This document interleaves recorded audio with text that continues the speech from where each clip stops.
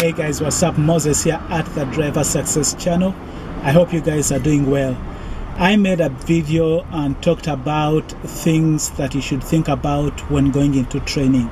And in that video, I promised that I was going to share with you a few things that you should pack during training. And that is what I intend to do in this video. Alright, so I'm not going to be telling you everything you need to pack because of course you guys know what you need, like clothes, socks, underwear, all that stuff. So I'm not gonna sit here and tell you everything. I'm just going to give you a little bit of guidance, right? And also talk about some of the things you may not have thought about or things you may not know about. So let's start with clothes because for the most part when people think about packing, it's clothes that comes to mind. When you get into the truck, into training, most of the time you're just going to walk around to do a pre-trip, and for the most part you're going to be seated driving that truck for however long it takes, right? So most of the time you're going to be seated in the truck. Hopefully you have your temperature set on the conducive temperature, but you're not going to do a lot of sweating unless you are doing like flatbed, or you are doing accounts that require you to load and unload. So if you're just going to be doing mostly driving inside the truck, my advice is that you don't pack a lot of clothes. Save your space for food more than for clothes.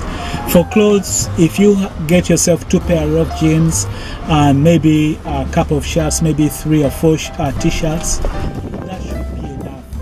What you need a lot of though is underwears. I have like maybe 2 weeks worth of underwears because I figure you should be able to do laundry every about 2 weeks. At a truck stop, if you get a trainer who is not stopping and you're not going back home, tell them that you need to do laundry so that you stop by the truck stop every 2 weeks and do laundry. So the 2 pair of jeans and maybe khaki pants or whatever you want, and maybe like 3 or 4 t-shirts should be enough for you to take you through the 2 weeks, right? So every 2 weeks do laundry. So what you need mostly of underwears when it comes to clothes. Now the other thing that you need to remember to pack, probably you're gonna pack it, but I just need to mention it because some of you may forget it. At truck stops they do give us towels, but personally, again this is a personal preference, I don't use those towels for myself. So I like carrying my own towel, or let me say I used to carry my own towel because I'm no longer over the road. So carry your own towel. The other thing you need to remember is, again, maybe a sponge or face towel, whatever you use to scrub yourself, do carry that too. Again, they provide you with face towels at truck stops. Washcloths, I don't use them. So carry your own washcloth or sponge.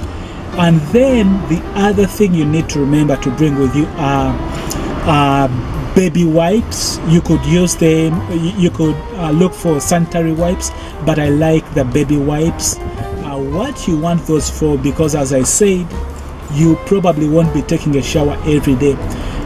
If you, depending on what, it will depend on what trainer you get. If you get a good trainer who loves taking showers every day, then you will be taking showers every day.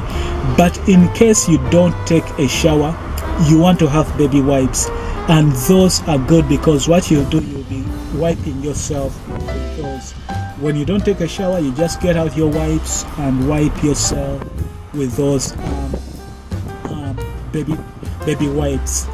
And then you need a small detergent. Remember I said you're gonna be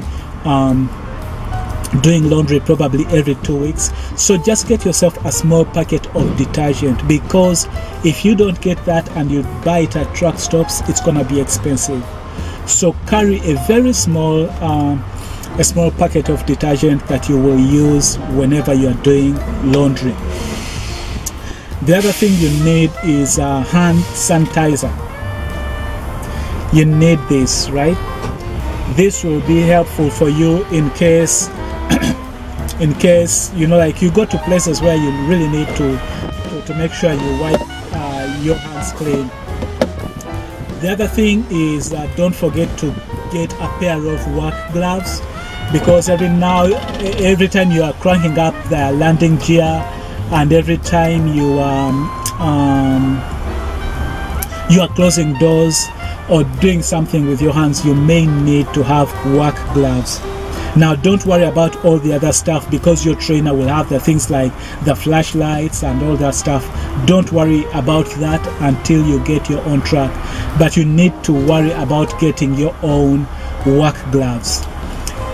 Now the reason why I say park light when it comes to clothes is because you want to keep most of your parking space for food. Eating on the road is expensive. You want to take a lot of food.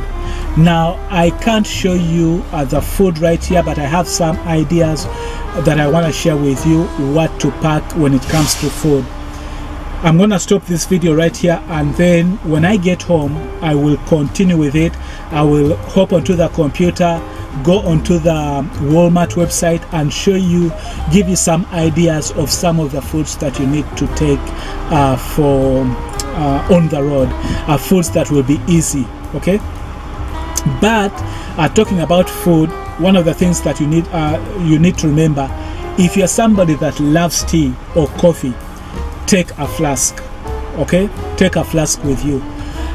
It will be cheaper if you have a flask. Also take a microwavable bowl or dish or container, and take also a microwavable cup, because when I show you the food you should pack, you need to have a microwavable container or dish or bowl, whatever you want to get it, and a microwavable cup, and you need a flask. Those are going to save you a lot of money. So again, as I said, when I get home I'll go on the website and I will show you, I'll give you some ideas of the things that you should pack for your food, because you need to pack a lot of food in order to save money on the road. So I hope this helps you out. If you have any questions, again, send me an email, moses@driversuccess.com, about anything regarding life or trucking, and then I'll do my best to answer those questions. If you want to be part of JB Hunt, again, hit me up. You can go to the website driversuccess.com, but right now I'm gonna hop into a door.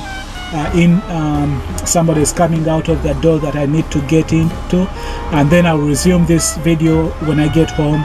I'll go on the computer and I'll let you guys know what foods to take. Alright guys. Hey guys, what's up? Moses here at the Driver Success channel. So as I promised, I'm here on the Walmart website. I'm gonna try and make this video real short and quick because I'm tired. I want to go to sleep.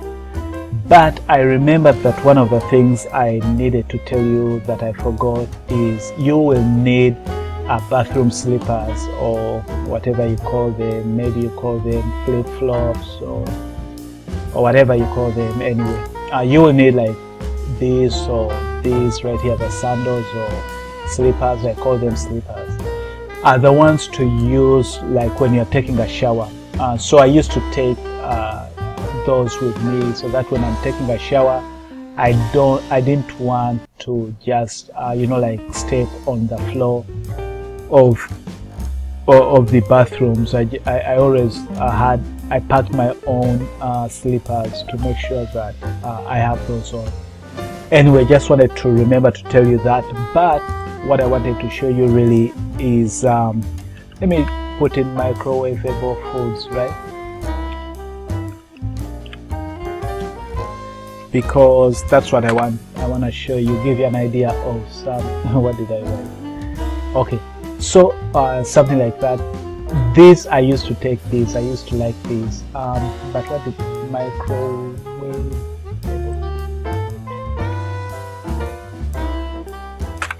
I used to take those are nice, but here, as you can see, for those of you who like mac and cheese, I'm not a fan of mac and cheese, but these can be really good. Loaded potatoes, these right here, you see, like for $2 this is going to be less expensive than if you had to buy food in the at truck stops. Okay, here are some others. I used to like Uncle Ben's rice. They have different flavors. That's something you may want to take too. These are also good, but I just wanted to give you an idea of some of the things that you need to take. The other thing that I used to love to take was what do they call them? In noodles. It's not, I know, I'll show you the ones. I didn't like I'm not a fan of the ramen noodles, but I'll show you the ones that I love, that I used to take. Like these balls right here, these right here, these I used to like because they have them like in different flavors too.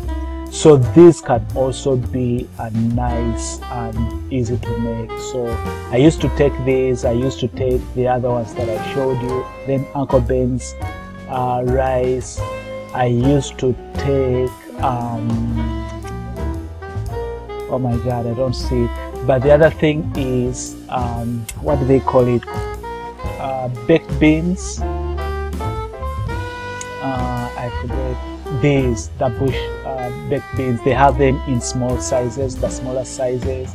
I used to take those too. So this just gives you an idea of some of the stuff. And with me, I used to buy some of this stuff in bulk instead of buying one by one. If you have a Costco membership and you find some of these foods that you can bake in Costco, or I used to go to, in California we had Smart and Final. I would buy such stuff in Smart and Final, and also I would take snacks. You need to find snacks that you love and pack snacks. If you guys have a place where you can buy things in bulk, it will be even cost effective when you buy in bulk instead of buying them one by one. So if you can find, like as I said, in California we had Smart and Final, and then I used to also go to Costco. So for those of you who have like Sam's Club, Costco, or if you have access to some of the places where you can buy in bulk, I would advise that you buy in bulk. I used to, I think I made a video where I talked about this powdered milk. I love milk, and as I've told you guys, I like drinking tea. So I would buy a pack of tea leaves, and also I would buy, like, get myself coffee, instant coffee, and also buy this needle.